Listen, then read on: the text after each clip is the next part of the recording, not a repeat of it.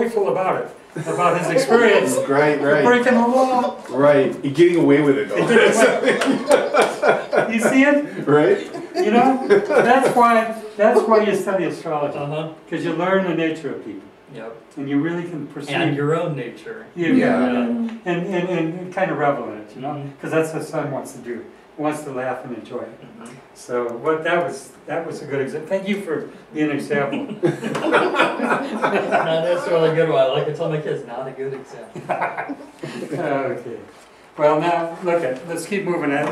I've had too much fun with this class. I mean, I'm glad nobody else showed up. We wouldn't have as much fun, probably. Right. Especially if Ed been the Hulk. The Hulk. Anyway, so okay, this is both of you, by the way. Jupiter aspects give magnanimous spirit, a prophetic spirit, a prodigal spirit, who lives large in whatever they do in life is often extreme in many aspects. Jupiter afflicted can revolt against the law, the rules, the structures of society, and religions. Jupiter rebels at limitations and restrictions, but be they imposed by time or by space. Remember, Zeus rebelled against his father Saturn. Remember the mythological story? He overthrew the father, Kronos, okay? And because he devoured all of his children, but he never got one child, remember? Zeus, he's hidden in a cave by his mother. Sounds like Christ, doesn't it? Okay, sounds like Moses, doesn't it? Those are the same archetypes. You understand that? Same archetypes. So they preserve the life. He's preserved alive. He's not devoured. And he, of course, they introduce a potion in Kronos' diet, and he disgorges these children again. They're reincarnated, basically, is what it's telling. So anyway, okay, so Zeus rebelled against his father, Saturn, father time. Sun Jupiter aspects is potentially a healer of both body and spirit. You hear this? Jupiter in both your charts means you have healing ability. And you have the healing ability that comes from the soul and from the spirit, and it comes from the touch. You gotta recognize this. Yeah, I already know that.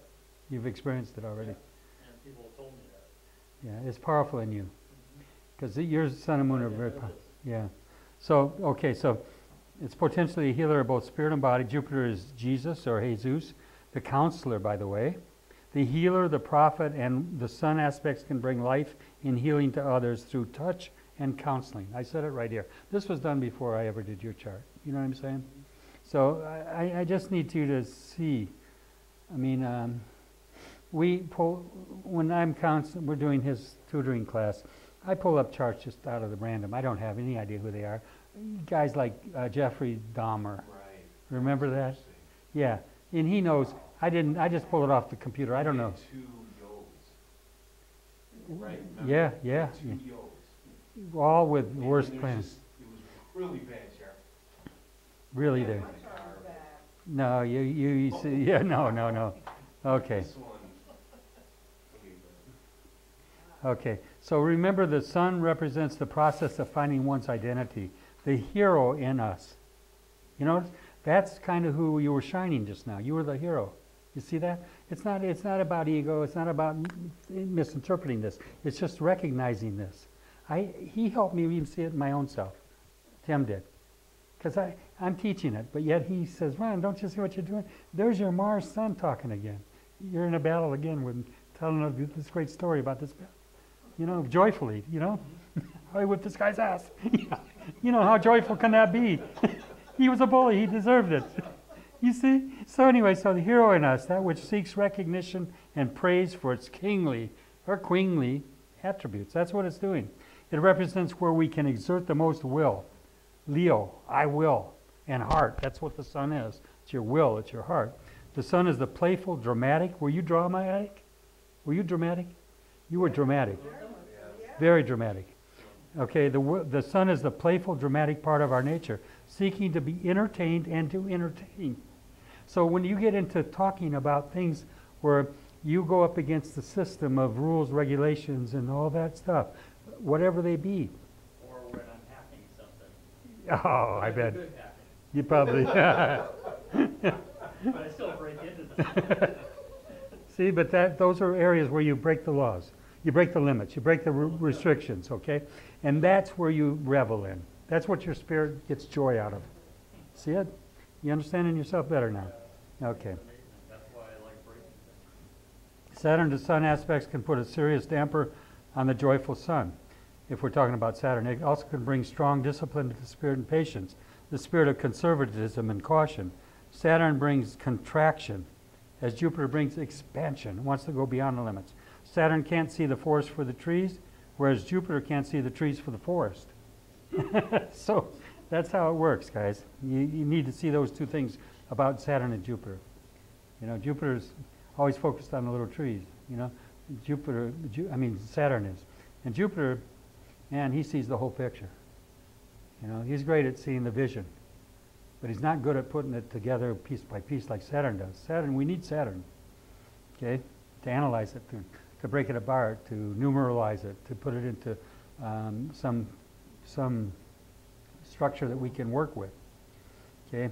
Sun to Saturn, negative side of Saturn to Sun aspects bring a jaundiced view of life, okay. Why? And the cup's always half empty. It's not ever half full with Saturn-Sun aspect. You'll see that all the time. People tend to be really negative with that side. They can be. Now, it could be Jupiter. Got to remember something. Jupiter is not, Saturn is not always, how do I describe this? Well, let me keep going. Maybe I'll get it in. I might have written it already. Okay. Saturn can represent a hard life and a life full of trials, but it also has a satirical, there's Saturn again, satirical view of humor and life. We often ascribe Saturn to discipline and caution, but Saturn can be the essence of carnality, seeking to satisfy. Listen to the word Saturn, satisfy. Why do you think the early Christians spent time fasting? To overcome their what? Their desires to satisfy their senses, okay? Because that's Saturn's control. Saturn wants you to constantly satisfy yourself, whether it's for sex or food or whatever it is. It's wanting you to do that. That's the Peter. What thou desirest the things of the earth more than the things of God. See what I'm saying? So, okay.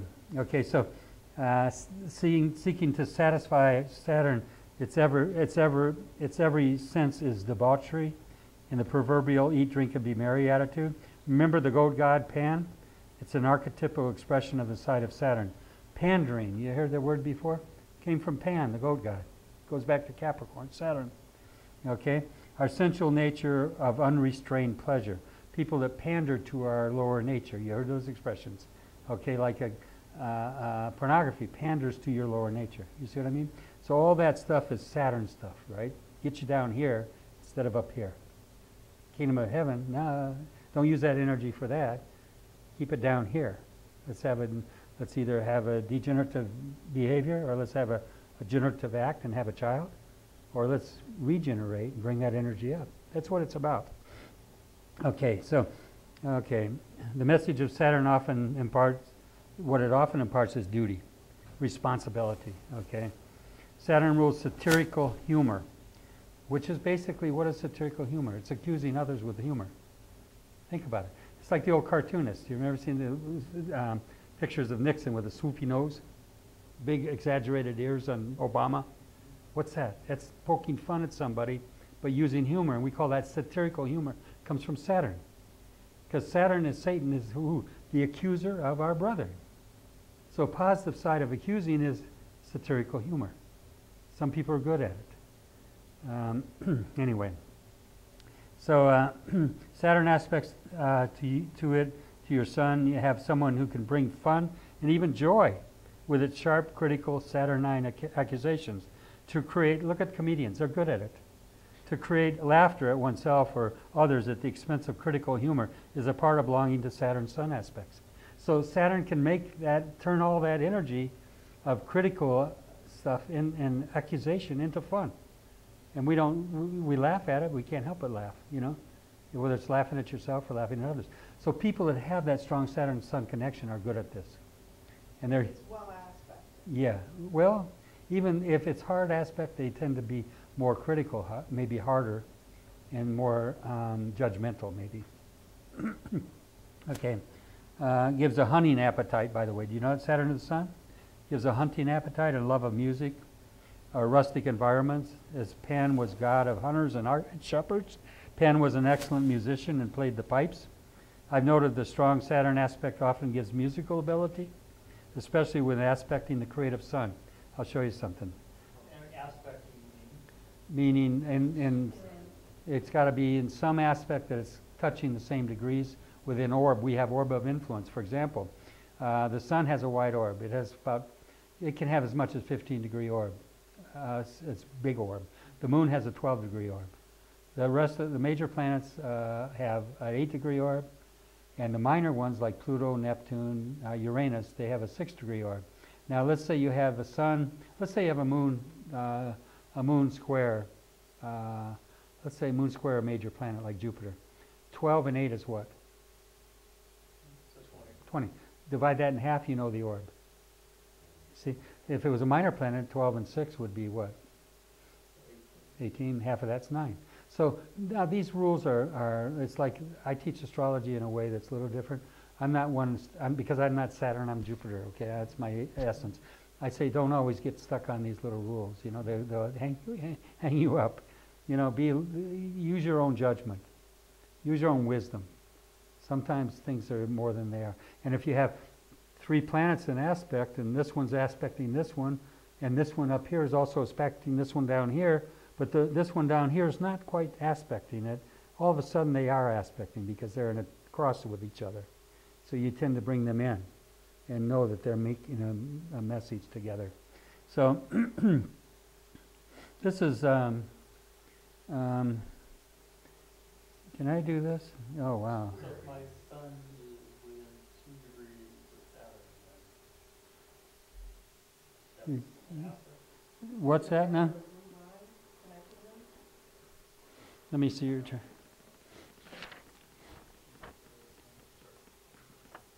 No, your Saturn's at 7 degrees Leo. Your sun's at 25 Libra. You see it? Now look at Uranus over there. The planet of intuition, the planet of computers, the planet of Aquarius, the planet of the New Age. Uranus is at 21 degrees, almost 22 degrees of Gemini. It's in perfect trine to your sun. It's only 3 degrees from being exact trine to the sun. That's the most powerful connection. The other planet that's close to your sun is the moon. It's at 21, 22, almost 22 degrees of Leo. So the connections to your spirit are Uranus and the moon particularly, very strong, very strong. You know, the fact that you were born with Pluto and the moon and Saturn all together in your chart, up in that 9th house. The moon rules what, folks? Can I talk? Is it okay, Brian? You don't care. No, do that's you? You know, okay, the moon is the mother, right? Okay, and it's joined. It's real close orb. It's within just you know 7 degrees of his moon, and Saturn's right there too. Okay, his mother committed suicide. Okay, and that fits that aspect totally. I mean, that Leo. Because not only is it, look at this, I want you to pay attention to this in your chart.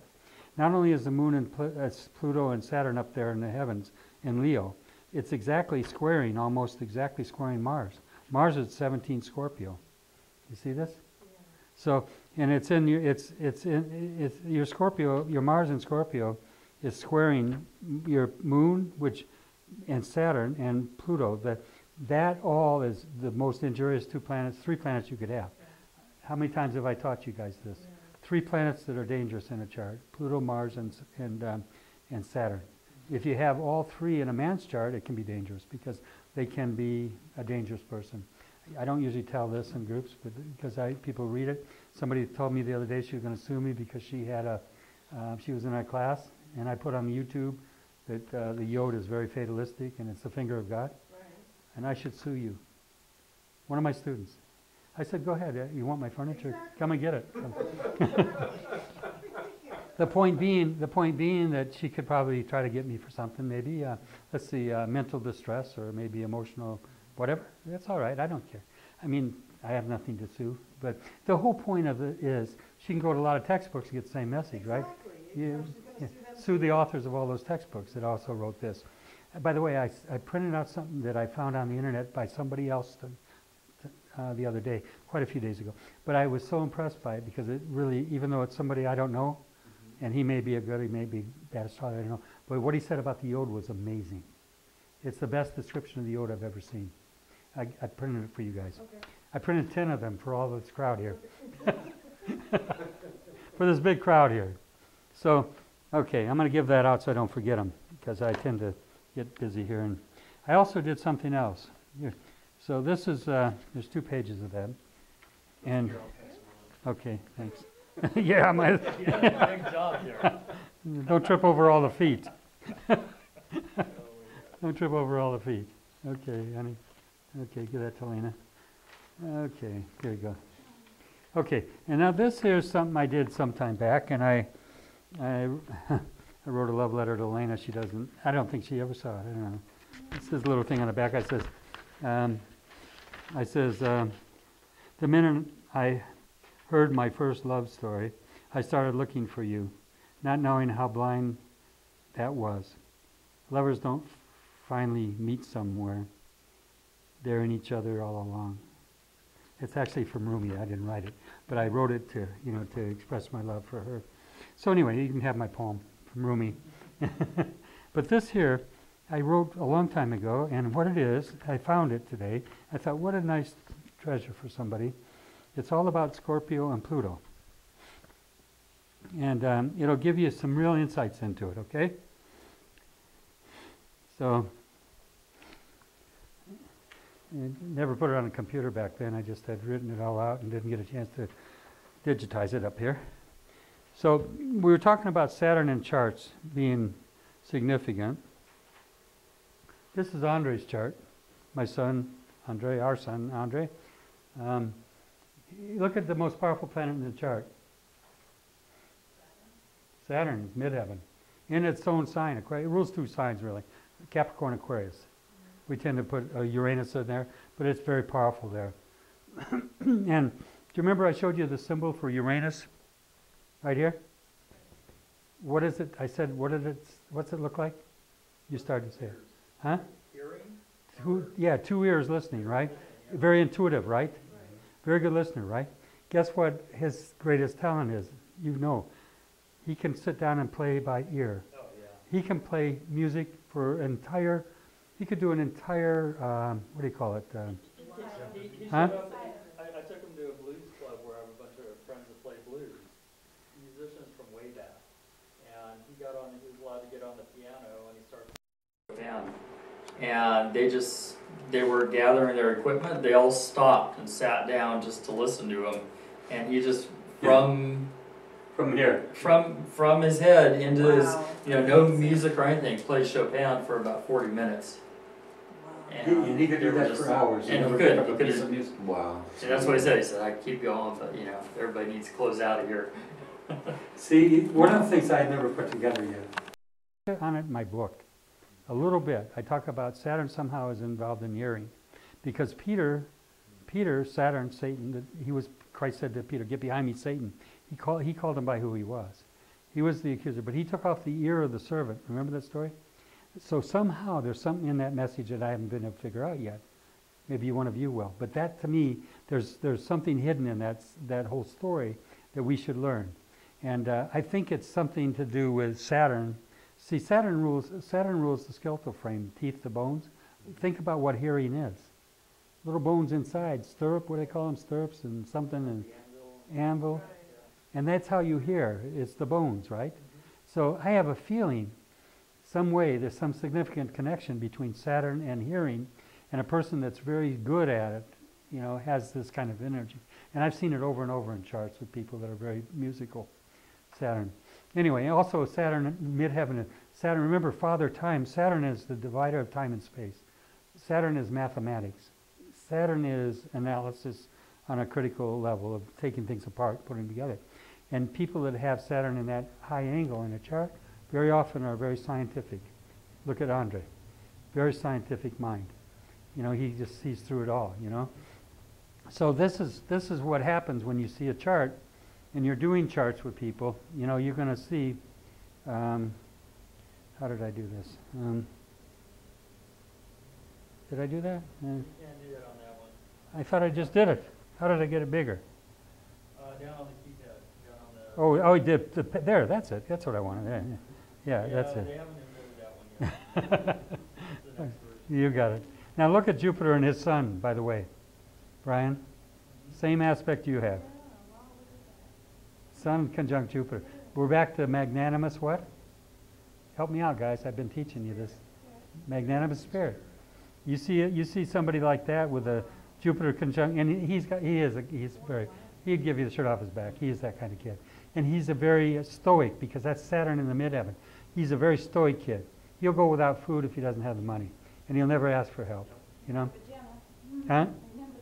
Yeah, she took advantage of that.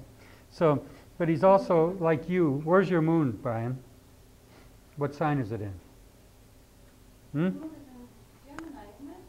You have the chart over there. Yeah, it's in Gemini. Yeah. Oh no, his moon's in Leo. I'm sorry. No. You got a moon in. Where'd I put it? You had it in your hand over there. Yes, I didn't get it. No. Did I mess up? Did I mess up? Was I reading something else? Yeah. So, was I reading something else here? Let me look.